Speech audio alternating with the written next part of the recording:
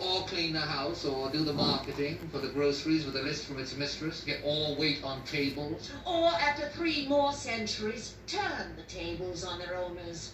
How? Well, they became alert to the concept of slavery. And as their numbers grew, to slavery's antidote, which of course is unity. Well, at first they began assembling in small groups. They learned the art of corporate and militant action. They learned to refuse.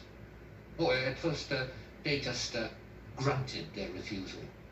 But then, on an historic day which is commemorated by my species and fully documented in the sacred scrolls, there came Baldo.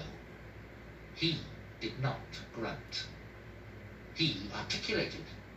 He spoke a word which had been spoken to him whole time without number by humans. He said, no. I thought it was Simba.